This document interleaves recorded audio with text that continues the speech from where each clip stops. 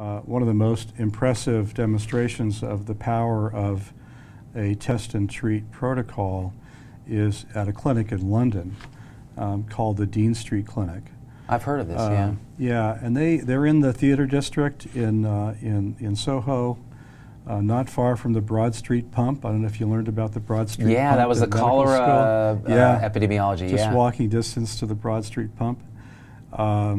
And it's, but this clinic is very active. They deal mostly with gay men, and they have a walk-in clinic where it's a very comfortable setting where patients fill out a history, self-collect specimens, and then they get the assay started on a big Infinity system sitting there in the clinic, which they're watching run while they're there.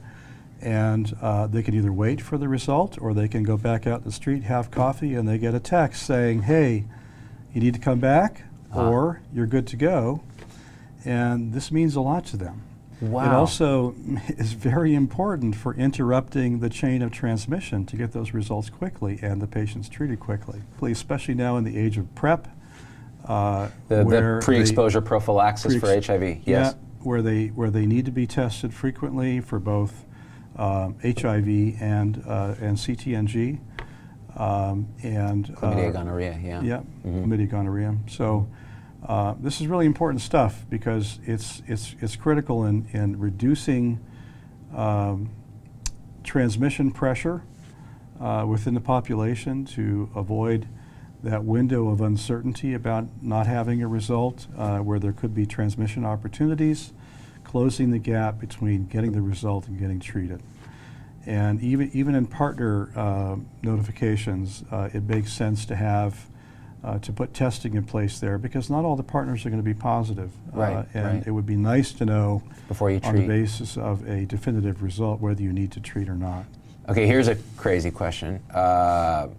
I see the need for this in another community that could desperately use it for quick, accurate STI testing, and that is the adult film community.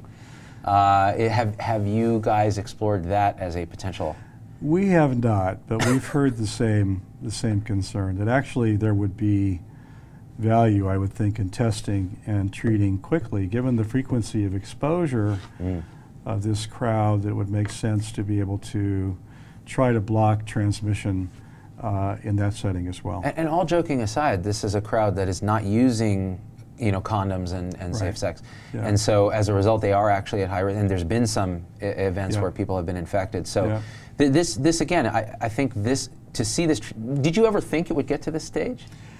You know, we only hoped a few years ago that it would get to this point of being able to really drive actionable results that could lead to decisions that are specific for the condition that is found at the point of care, and this is, it's becoming reality. So get it right the first time, right there at the point of care where you can actually make the decision the patient's still there. Yep. Yeah, see that to me is the most compelling case for that. Yeah. One thing, pre-exposure prophylaxis for HIV PrEP. Now I had my brother-in-law on the show, he's an ID doc in Michigan. Yeah. This is one of his passions.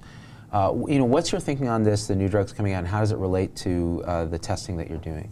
Right. So clearly there's a need for frequent testing for chlamydia and gonorrhea. There's also a need for hepatitis C testing because that's one of the infections that's on the rise. So in other words, people who are on the PrEP regimen thinking that, okay, maybe I'm okay about HIV, a little more protected, they can still get gonorrhea, chlamydia, HCV. Yep, and exactly. we need to test, Yeah. In addition, there's a compelling need for better, faster HIV diagnostics. Number one, to qualify a patient for PrEP. They can't be infected when they start PrEP. And you don't want to wait for that result because when you decide to put them on PrEP based on a negative result, it may be 10 days out. They could have gotten HIV in the meantime. And I've heard actual stories about patients who become positive in between the first blood draw for HIV diagnosis and then getting the first administration of PrEP.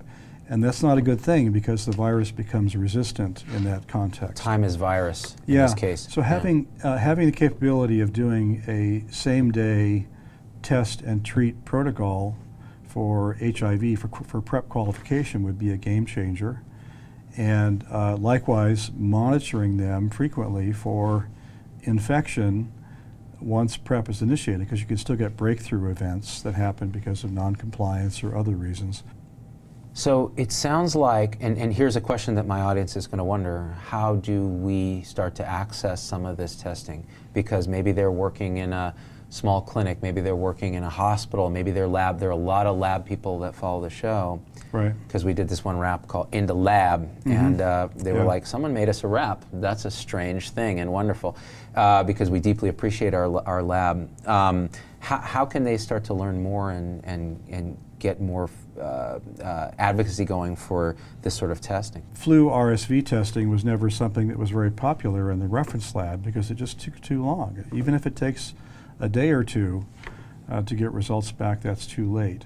So labs realize that to be able to provide the best information for their clinicians, they need to provide rapid turnaround testing for that application. But I think increasingly they're getting aware of the fact that this applies to many things across the board just outside of flu. For STI testing, chlamydia, gonorrhea, trichomonas, as well as other viral infections that need to be detected more early. So this is science in action, helping humans in need. That's what we want to see in this world. That's why we're so tireless in advocating for scientists like yourself and organizations that are working on this, and why we will never stop fighting people who deny the science. We will be mean to them because we like to, and also we will listen and we will educate and we will move hearts and minds. Dr. Dave Persing, it has been such a pleasure having you on the show. It's an honor to be with someone who took medicine, science, and passion for humans and combined it and actually made a difference in the world. Thank you so much for being with us. Thank you. It's my pleasure.